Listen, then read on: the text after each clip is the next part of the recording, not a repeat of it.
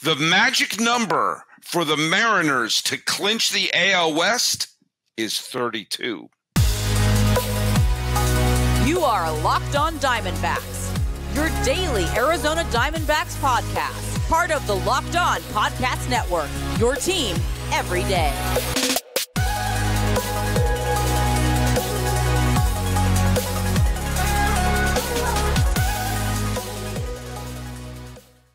Every week, this is the podcast we talk about all of Major League Baseball. I bring in my fellow guests. Hey, once a week, I bring in as a special guest star, sitting right over there is Miller Thomas, host of the Locked On Diamondbacks podcast. You can follow me on all your podcasting platforms. Hit subscribe on Locked On Diamondbacks. And also, please hit me with a little follow button on Twitter at CareerTimes24 for the personal account, or look up Locked On Diamondbacks both Twitter and Instagram for the podcast handle. I'm your pal Sully. I'm at Sully Baseball on Twitter, Sully Baseball Podcast on Instagram. And please subscribe. Please hit the like button.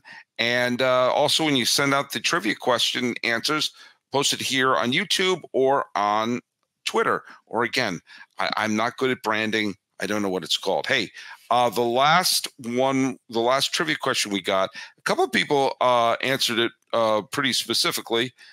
Amy Green, AJG1423, answered it correctly. The question was, the Yankees have won 27 World Series titles. All but two of them were won with a pitcher getting the final out. One of them ended on a wild pitch with a runner scored on a wild pitch. But only one out of the 27 Yankee World Series titles was won with a walk-off hit. What Yankee legend, whose number is retired in Monument Park, is the only person to hit a walk-off hit to clinch the World Series for the Yankees? Do you know who it is, Millard? Which Nope. Yankee legend? Throw a Yankee legend out. A-Rod. Yeah, Alex Rodriguez's number is the only one not in Monument Park right now. The answer is Billy Martin. Billy Martin ended the 1953 World Series with a base hit up the middle and later went on to manage the Yankees to back-to-back pennants in 1976 and winning it all as the manager in 1977. Came back and forth, was hired for the 79 season, fired, hired for the 83 season, was promoted to the vice president. Then they fired Yogi Berra. He was brought back, and then they sent Billy to the broadcast booth. They brought him back as a manager for 88, fired him, and he was on the verge of coming back to manage the 1990 Yankees when he died in a car crash on Christmas Eve. So there you go. It was a New Year's Eve. Well, it was some Eve. But Billy Martin is the answer to that. A man who is a never-ending source of fascination of mine. I've only read 3 biographies of him. All right. But he briefly, actually, no, not briefly, a couple of times, he managed the AL West champions. He managed the Minnesota Twins to the ALCS in 1969. He managed the Oakland A's to the ALCS in 1981. Billy bounced around a lot. But the AL West is what we're talking about a little bit right now. Man, it doesn't get any tighter than it is. And 3 thrilling games took place. Teoscar Hernandez and Julio Rodriguez each homered. And even though the Royals got a 2-run home run, who the hell hit the 2-run home run? Velasquez of Kansas City hit a 2-run home run to make it 3-2. In the end, Luis Castillo did get the win. The Seattle Mariners got the win themselves. The Houston Astros, who earlier in this weekend had a no-hitter going in through 7. The bullpen blew the no-hitter, the shutout, and eventually the win. I think the Astros have dusted themselves off as they won 17-4 in Detroit today. There was a very nice moment as Justin Verlander gave a little hat tip to Miguel Cabrera, as the 2 future Hall of Famers were teammates for many, many years in Detroit, including 2 trips to the World Series, 2006 and 2012. Both of them are going to the Hall of Fame. Both of them have won the MVP as members of the Tigers. And it was a nice moment, and Verlander wound up getting the victory there. With that, I don't know if you saw what happened between the Minnesota Twins and the Texas Rangers, but holy weirdness, was that a strange game. The Rangers had a pretty big lead going late in the game, and then there was a grand slam by who hit it on? It was Royce Lewis hit a grand slam from Minnesota. Aroldis Chapman came in to close out the game in the ninth, and he did what he does best, which is he blew the save. And the game went into, despite having the ghost runner, went into the 12th inning. Rangers took the lead. Twins tied it up. And then in the 13th inning, oh man, the Rangers were all out of pitchers basically.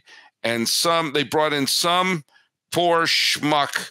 And I'm sorry, Bryce Patrick, but I am unfamiliar with the resume of Jonathan Hernandez, but he could not throw a strike, and he lost the game in the stupidest way possible, which is a bases-loaded walk. At that point, just lob it down the heart of the plate. 2 outs, bases-loaded walk, lob it down the heart of the plate, because if he hits a grand slam, you tip your hat. But if you don't throw a strike, the game's over, and that's what happened. And if the Rangers lose the division by 1 game, remember this game. But with that, the Mariners, who are not even the 3rd wild card team on the 17th of August, on the 27th of August, are in first place by themselves. Who would have thought it? Well, you, Sully Baseball, because you predicted not too long ago that maybe the Mariners were going to get hot and take this division, and now it's in play for the Mariners to win the AL West. And if you want to pick an MVP during this hot stretch, because if you look at the Mariners' last 10 games, they're 9-1. If you need to pick an MVP for the month of August for the Mariners, it's clearly the reigning AL Rookie of the Year, Julio Rodriguez, who is batting over 400 in the month of August with over 1,100 OPS. And now if you look at his slash line, because if you remember at the All-Star break, we were like, Julio's having like an all right season, but definitely a regression coming off the rookie season. We expected a step forward, and he kind of just stayed the same and maybe even taken a step back. But now you look at his numbers, he's batting 280 on the season with over 800 OPS. He's going to have nearly 30 home runs and like 40 stolen bases. And he's going to end up having an incredible season, maybe even play his way into getting some MVP votes. So what the Mariners are doing is absolutely incredible. And then for the Rangers, they hit this major wall as we've entered the month of August. 8-game losing streak. 8-game losing streak. We're just talking about the Mariners 9-1 in their last 10. The Rangers are 1-9 in their last 10 flipped. And it's weird because the trade deadline has been good for the Rangers.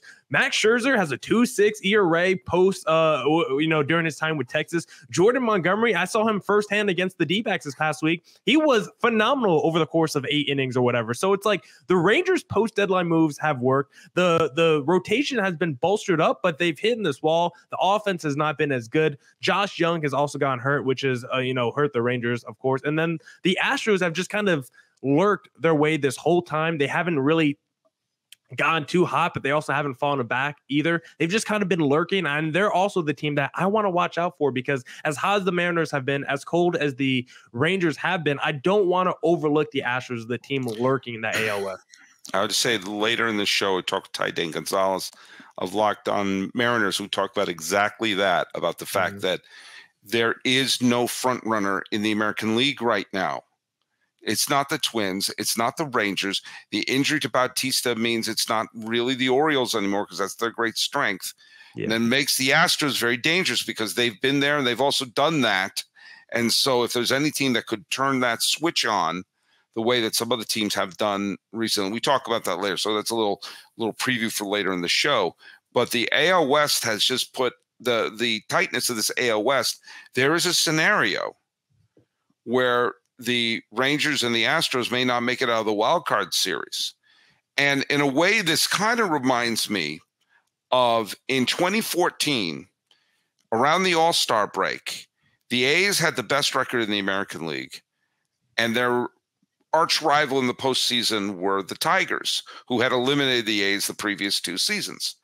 And both teams went into the trade deadline making massive moves. The A's traded Cespedes for John Lester, and they also traded for Jeff Smarza.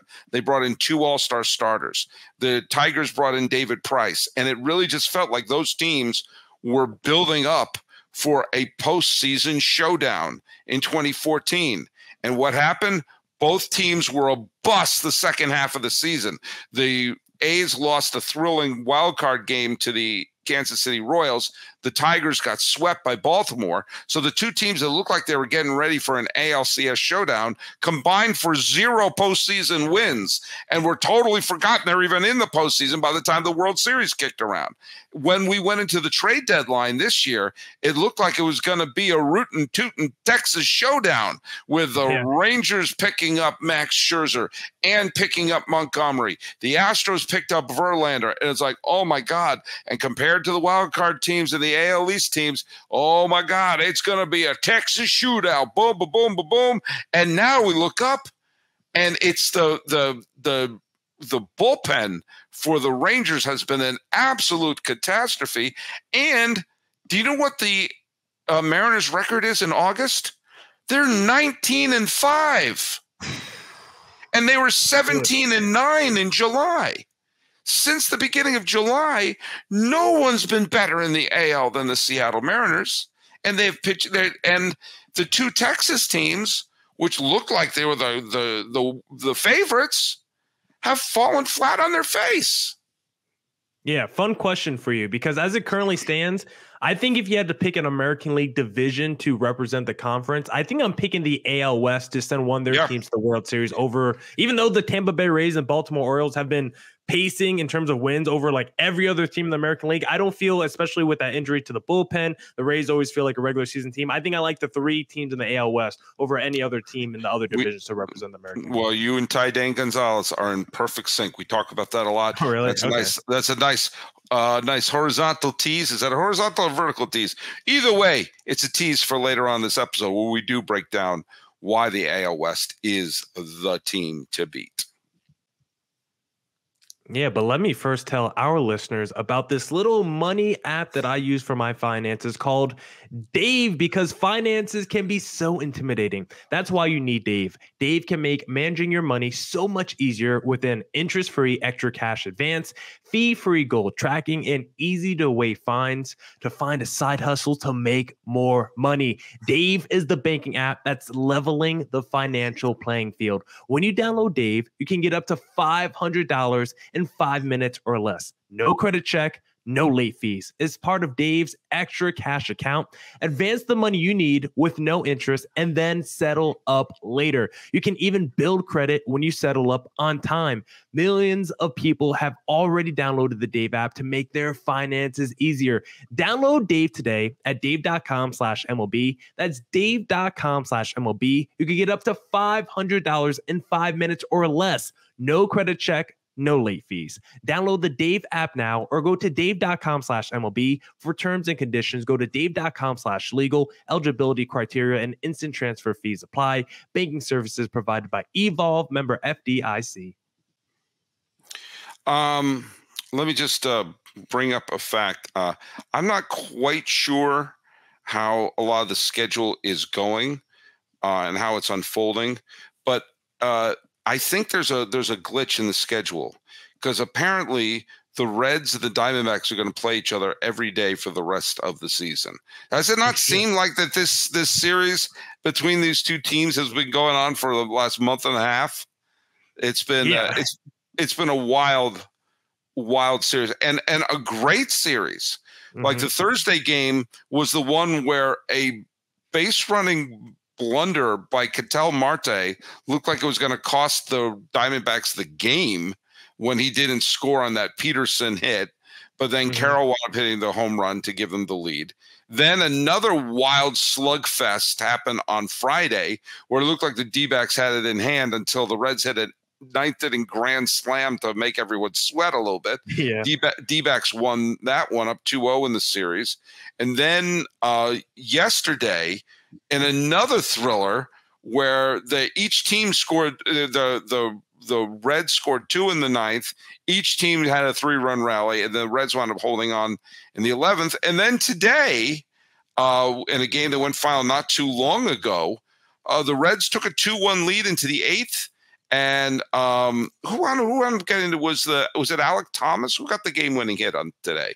I know Thomas made an amazing catch on one of the games against the Reds, but in the end, it was 5-2 Diamondbacks over the Cincinnati Reds. And it wasn't that long ago that the Diamondbacks were absolutely spiraling and sputtering and everything. And now here they are. They are the third wild card team, and they've won 8 of their last 10 games. Yeah. It's crazy because the D-backs were one of the worst teams in Major League Baseball from about mid-June to mid-August. It was a 2-month span where the D-backs had probably the worst record in Major Leagues during that time. And if you look at the D-backs during this 10-game stretch, like you just mentioned, they beat the Texas Rangers. They just took 3 out of 4 against the Cincinnati Reds. And what they're doing, because this is something that they were so good in the first half, they're making comebacks late in these games. The D-backs were called the answer backs for so long of the season because the D-backs were the best team in Major League Baseball in terms of coming back after the 5th inning or whatever. When this D-backs team was down early, they always came back late for a victory. And that's not something we really saw during that 2-month stretch where they just kind of hit this slump of the season. Their bullpen was bad. Their rotation was bad. Their offense was struggling. But now their offense is starting to heat up again. Their rotation against the Cincinnati Reds team was really good. Merrill Kelly was nasty. Fott was good. We saw Slade today be really good. The issue is still for the D-backs is that bullpen. Paul Sewald has been really good for the Mariners. Has been really good for the D-backs from the Mariners. He seems to really solidify that closer role. But outside of him and Kevin Ginkel and Kyle Nelson, you basically have 3 guys that you trust in the bullpen. Then everyone else is a wild card. So you kind of need your rotation members to go 6-7 innings deep to really limit the amount of relievers you use in a ball game. But the D-backs are at least finally back on track. They needed to win this series against the Cincinnati Reds, who own the tiebreaker over the D-backs. And you look at the D-backs schedule coming up, you're going to face the Cubs 2 more times the rest of the way. The D-backs have a very tough schedule. Talking with Bryce Patrick of Locked On Rangers last week, the D-backs kind of decide the fate of the AL West because they just played the Rangers recently. Their last series on the year is against the Houston Astros. So the D-backs in the AL West are kind of tied for the rest of the season. And it's just nice to finally see the D-backs get back to winning because at one point they were like 3.5 games back out of the wild card race. I'm just finally happy to see them back in the mix and starting to win games again. And I also think because of all the teams that are equipped for the best of 3 wild card series, there's few that's better equipped than Arizona is because you can throw Galen and you can throw Kelly 1-2. You know you're going to win one of those 2 games. You know, knock on glass for the Diamondbacks. When you take a look at, I know you don't try to make matchups. You don't try to say, I hope we get this team instead of that. But as of right now, the Diamondbacks would play Milwaukee. That's an interesting series because both of them have good starting pitching right at the top. You'd probably have Galen versus Corbin Burns in game 1. I mean, that's as good a matchup as you're going to see in game 1 of a playoff series. I think that'd be an interesting series, I think, because both of their strengths kind of match each other. But I would lean a little more. That's definitely a series that Arizona could win. But Arizona could win against Philadelphia. Arizona could win against Chicago. And, we've seen that they can win against Cincinnati. And the other teams that are kind of right now on the outside looking in are San Francisco and Miami. Now, granted, it's a best of 3 series. And anything can happen in a best of 3 series. We saw the freaking A's swept the Rays earlier this year. But with that in mind, when you have 2 good pitchers coming out of the gate, it's going to, it'd be a stunner if it's not Atlanta or Los Angeles coming out of the NL going into the World Series. But in order to get to that point, getting through that first series, I think Arizona is in great shape, especially the way they've been playing. Yeah, because I think the D-backs can match up with any team that they could face in the wild card round. The Phillies, Aaron Nola hasn't been that great this year. You got to worry about Zach Wheeler. Wheeler's good. Wheeler's very good. Wheeler's good. But the D-backs front line match up with that front line. Of course, Bryce Harper's a postseason hero, but it's not like that lineup has been crushing it all year. Schwarber's, he's hitting home runs, but he's batting like 180. Trey Turner's has had a down season as well. You got the Marlins out there, great rotation, but you're not scared of that offense. No. You look at the Cincinnati Reds, you feel like they're pretty young. You're not really, they're a little too raw. You're not scared of that rotation either. The Cubs, I think, are interesting, but Stroman's kind of hurt. Do you really trust the Justin Steele in a big series? Bellinger's going to have to kind of carry that offense. So I think the D-backs could beat any wild card matchup. I think it's really, when you look past the wild card round to that divisional round, that's when it's like, okay, now a big test is coming. Of course, the D-backs could lose in the wild card round, but to beat a Dodgers or Braves in a series, I think that really means something. That would really cement that the D-backs are here and they would really be in play for a potential World Series run. I mean, I'll just say, if anyone other than Atlanta or Los Angeles comes out of the National League, I'll be stunned. Especially the way they've been playing. Especially the way they've been playing. Would you be surprised if those two teams are not like the two just teams in the NLCS? I mean, I'll have to see how the bracket shakes up. But I'd be kind of surprised if they're not, the two teams in the championship series. Yeah, I think they're going to be. I think the Braves, or right now, the Braves and the Dodgers are they're like 11 games ahead of Milwaukee. Yeah. So the only way they could play each other is in the NLCS, and they're both on pace to win like 100 games and be the best team. I mean, last year they were the two best teams as well, along with the Mets, and the Mets lost in the wild card series, and then we saw that Philly upset the Braves, and the Goose showed up, and the Padres upset Los Angeles. I think that's a little bit of a fluke that both happened. I mean, I think we've seen how the Dodgers are playing, and we'll talk a little bit in the third segment about the fact that the NL MVP race is really getting interesting with some big players from Atlanta and from LA. And I think it's safe to say that the NL MVP is going to come from one of those two teams. But, look, for all the wild card teams, they all have talent. Right now, the wild card series team would be Milwaukee as a division winner, Philadelphia, Chicago, and Arizona, and Cincinnati, San Francisco, and Miami are on the outside looking in. The absolute nosedive of the Padres show that any hope that they might have had of entering back in this race is gone. They're about to be leapfrogged by the Nationals and the Mets, two teams that traded away. So, that's just fun overall. Just because looking at the standings today and seeing that the Nationals are tied with the Padres, I'm like, that's the team that blew up, trading away their superstar to the Padres and got back all these pieces, and now they're in the same position still a year later. And good for the Nationals for re-upping Rizzo, their general manager, and Dave Martinez. Instead of just saying, well, we stink and let's just clean house, they said, wait a minute. This is the general manager who built the team that won a ton of divisions in the 2010s and wound up winning the World Series in 2019. And they went through a whole bunch of managers. Remember, they had Dave Martinez, they had Matt Williams, they had Dusty, but they won with Dave Martinez. And they said, hey, look at Dave, we traded everything that wasn't nailed down last year or 2 years ago. And now the team bears very little resemblance to the team that won the World Series in 2019. And yet they've been playing very good baseball, and there's a ton of young talent on that team. And they're saying, hey, we trust you to be the one to manage this good young talent. So I like the fact that the Nationals said, all right, we're here, we'll be our shepherd. And they're showing some faith in the team. And I bet the Nats are going to be better. I mean, they've been playing excellent baseball. That I don't think they're going to hit 500, but I thought they were going to be a 100-loss team. And they're probably not even going to lose 90. Yeah, and so also that's a good step for them.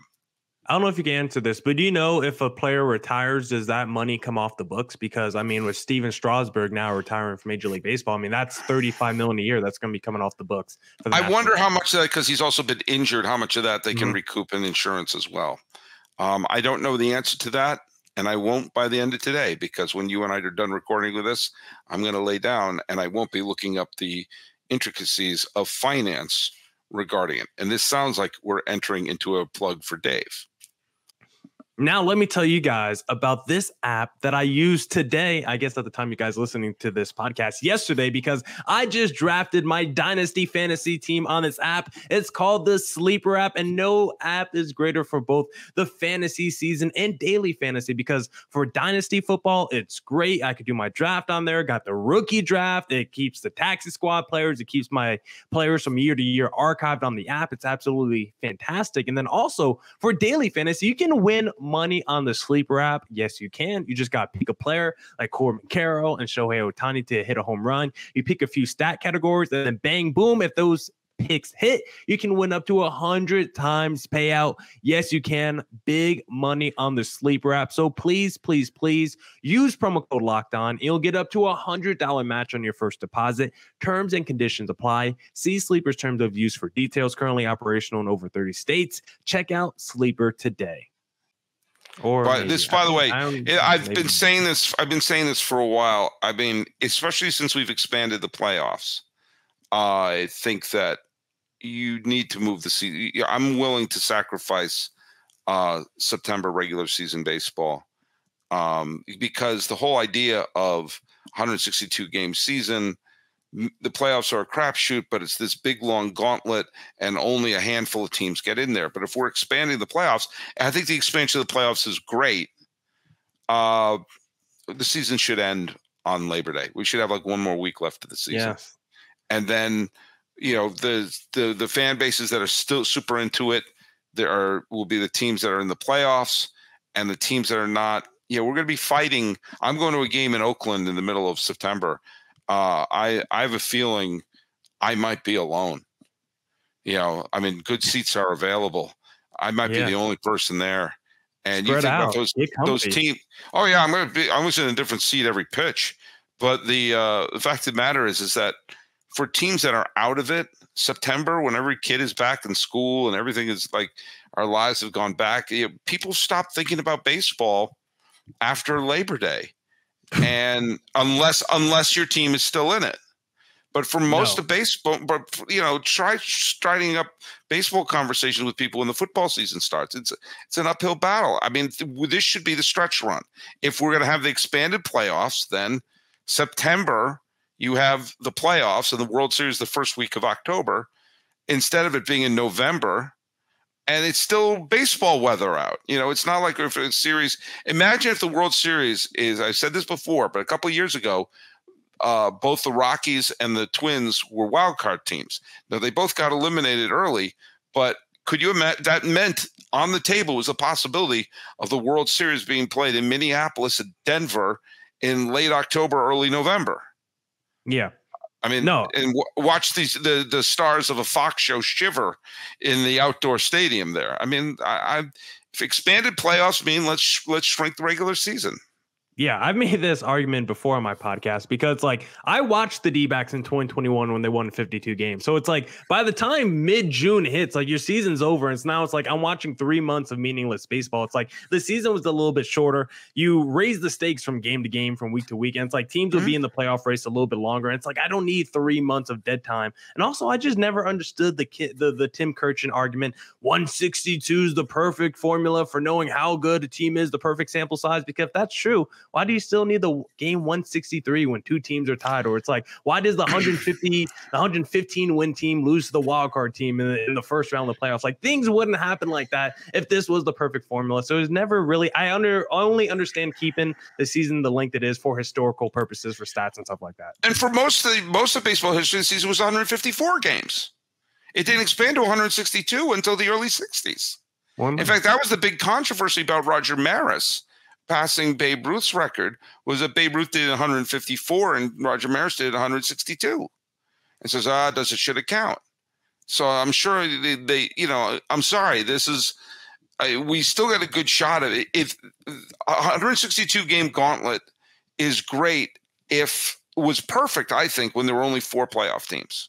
Because you really had, with the exception of every once in a while, like an 87 Twins or a 73 Mets would get through. But most of the time it was, in order to be one of those 4 teams, you have to be great.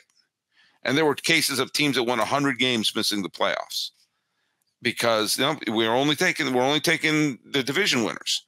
And so therefore the random gauntlet of the postseason was there. And, quite frankly, it felt just because if a random team upset another team, like the 93 Phillies upset the Braves, who won 104 games that year, but you know what? They all went through 162 game gauntlet. Mm-hmm. But now if we're going to expand it, and again, I can't make this clearer. I like the expanded playoffs. I think they're good for baseball. And I think you're hard pressed to find someone who enjoys baseball more than me, not just on this network, but anywhere on the planet Earth that you're walking. Okay, I'm not saying I'm the biggest baseball fan, but I'm one of them. And I'm saying make it so the season ends a week from today. You would have this big, huge, long tournament taking over September. Think about this. This would be down the stretch in August.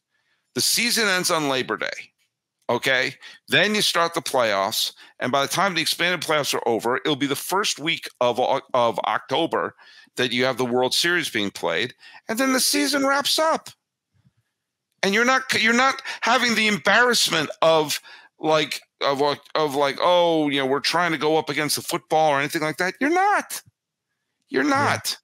Because I do like it when you get that that 4-sport cross section when it's like baseball, football, hockey, and basketball all fall on the same day. But it's like also it's the baseball playoffs, and now it's competing with that football and the NBA and the hockey season. So it's like let's just end a little bit earlier because I do love the expanded postseason. Like you said, I used to, you know, pre the NBA expand their playoffs with the play-in tournament, I was like, why are we going to water down sports with the expanded postseason, football, basketball, and baseball? But now it's like before when you only had the 4 teams making it, you had to be great. But now it's like more teams are willing to commit in the offseason because now it's like, I don't have to be great. It's not championship or bust. I could just be good, just be stuck in purgatory, be stuck in the middle, make the postseason, get some of that extra playoff revenue. So now it's like more teams think they're in it and more teams kind of make more rash decisions, maybe more irrational decisions at the deadline, like not trading Ohtani.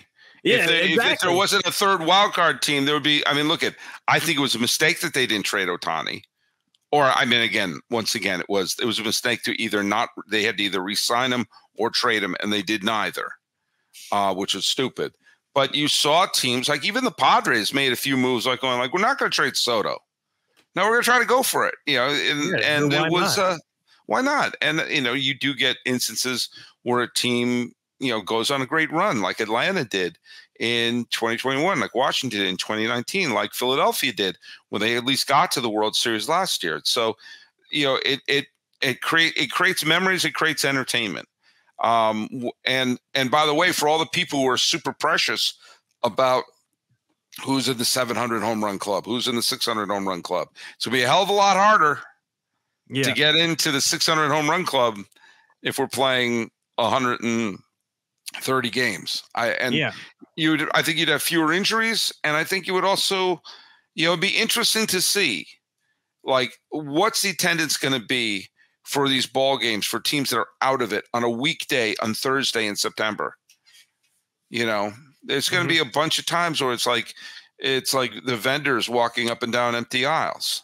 Yeah, I think we saw last year too, like with the Philadelphia Phillies and a team like the Lakers, like the expanded postseason really helps for these teams that maybe they were thrown together in the offseason. They need time to gel to build up the chemistry. A team like the Phillies that started really slow last year and then, you know, coalesced in the second half of the season. Or a team like the Lakers last season, who their 2 best players were hurt the whole year, but you had that play-in tournament to really help you get into the postseason. And all of a sudden your team goes on a run. So sometimes this expanded postseason can really help those premier teams that might have dealt with injuries or dealt with lack of chemistry in the first half. And it's really exciting when we can still see those teams, because in the past, like, you would have never known a team like the Phillies were as good as they were last season. No. They would have never even made it to the dance. We would have never got that moment from Bryce Harper where he finally takes the world by storm and his potentials realized. The reason he was the cover of, you know, Sports Illustrated and the reason why he was the #1 overall pick. We never get that arc from a Bryce Harper, and it would have been crazy too if we never got that. If we never lived in a world where Bryce Harper took over Major League Baseball. When he hit that home run in the Game 5 of the NLCS that put the Phillies ahead, and the place was just absolutely, the stadium was absolutely trembling with that home run. When you think about the rule of 7, when you think about which is you don't follow a team till you're around 7 years old or so. The last time the Phillies were good was 2011. So here we are. It's like it was 11 years later. So if you're 17 years old or whatever, or younger, you don't remember the Cole Hamels, Ryan Howard, Chase Utley, Jimmy Rollins years. That might as well have been Grover Cleveland Alexander. It might as well have been old black and white clips in the Ken Burns film. Now you have a memory. Now you have a thing. You have your guy. You have your moment. And that moment would not have happened if you didn't have that for a Phillies fan. And so I look at, is it watered down? Maybe. But also, I like seeing stars in it. By the way, if there's ever an indictment for the Angels, is that since the arrival of Mike Trout, they've expanded the playoffs to a wild card game and another wild card team, and they still have only made the postseason once in his entire 12 seasons that he's been in Anaheim. But I digress. Yeah, I think the other argument that you can use for expanded postseason, like all sports, is what you just said with the talent level. I think in all sports, we're just in a really good place where every team has a star or two, whether it's basketball, football, baseball. Like everyone can at least point to someone that's like, okay, that's a franchise player that could build around. And, you know, in the past, it might not have been like that. You know, you look at the 90s in the NBA, and it could have been like watered down with some of those teams, with especially when we get expansion. Also, Major League Baseball, like all that stuff kind of waters down teams. But right now, you look at every Major League team is like calling up a top prospect, calling up a top rookie. Every dude is coming in, throwing 100 miles an hour. Got guys like Corbin Carroll and Ella De La Cruz who are like 30-30 potential guys. So it's like, I think baseball and all sports are just in a really good place with talent. So you can expand postseason because you know you're going to see a young budding star no matter what team gets in.